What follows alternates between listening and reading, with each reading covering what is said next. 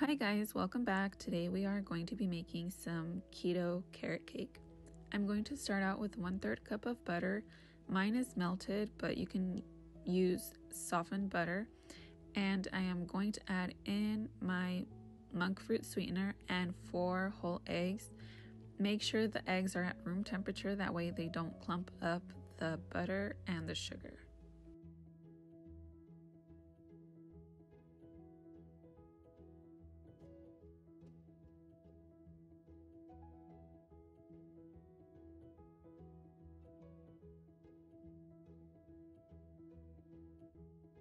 Just whisk everything together, make sure everything is well incorporated, and then add in about 1 teaspoon of vanilla extract.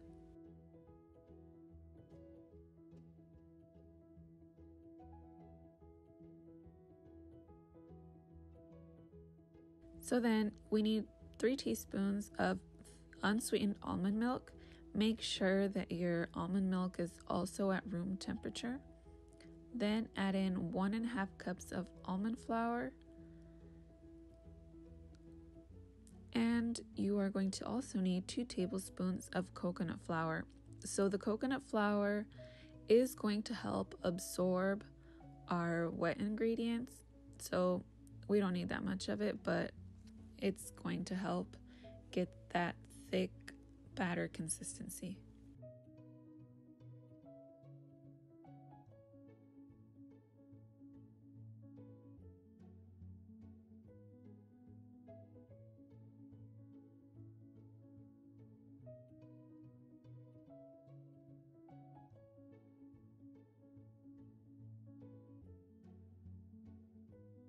We're also going to put in our baking powder, our cinnamon, and nutmeg.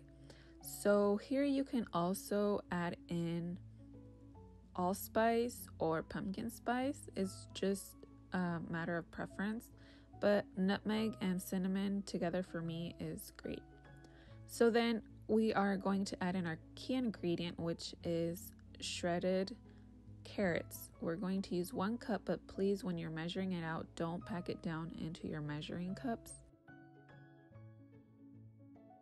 So just fold it into your batter. And once you have folded that in, you can add in, which is optional, 1/4 cup of unsweetened shredded coconuts.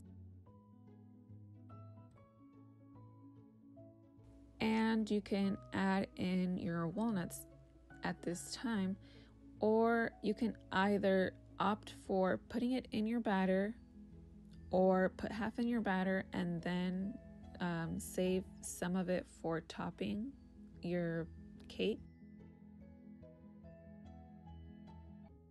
So I just have my lined loaf pan with parchment paper, and our batter should be rich, creamy, and thick.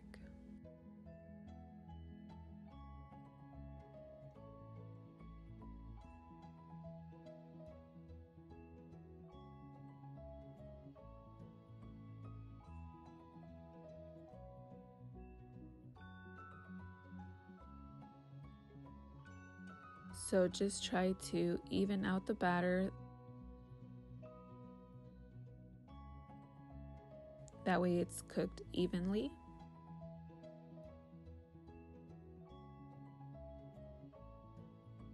And I am putting more walnuts on the top of my cake. Or you can also wait till it's done cooking, and once we make our cream topping, you can place the walnuts on top of the cream.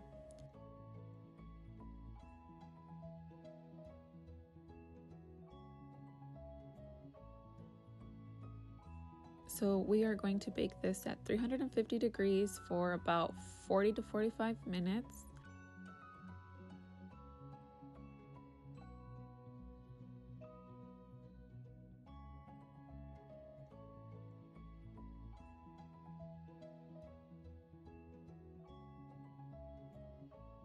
So now we are going to be making our topping, our cream topping. This is just softened butter And we want to whisk it until it almost doubles in size, as in it's going to be fluffy, it's going to be creamy and airy.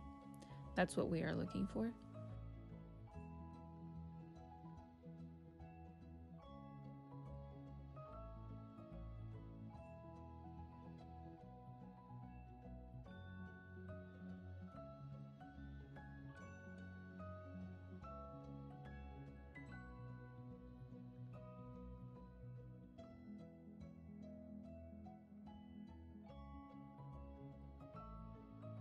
So now we are going to add in our powdered sugar replacement, which is Swerve.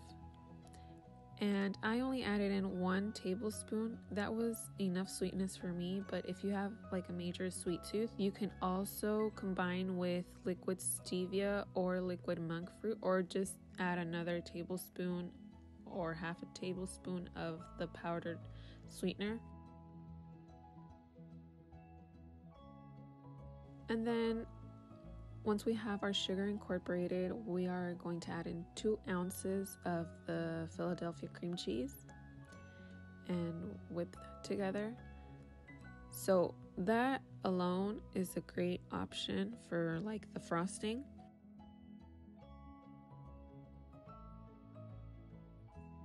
Or you can do what I am about to do and add in some lime juice.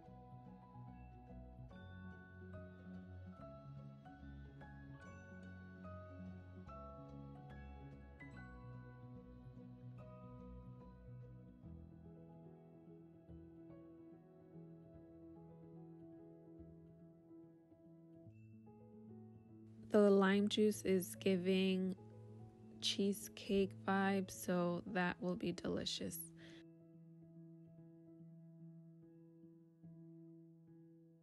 So now once our cake has cooled down, we will just remove from the pan, and with a spatula you can put it on top of your cake, or like I mentioned before, if you want it to go on smoother, don't top your cake with the walnuts until after the frosting.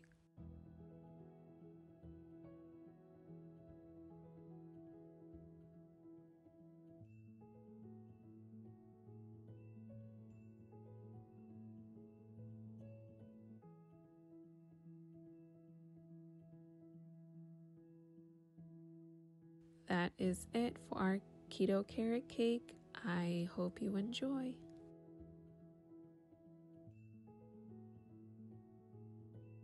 It is amazingly delicious.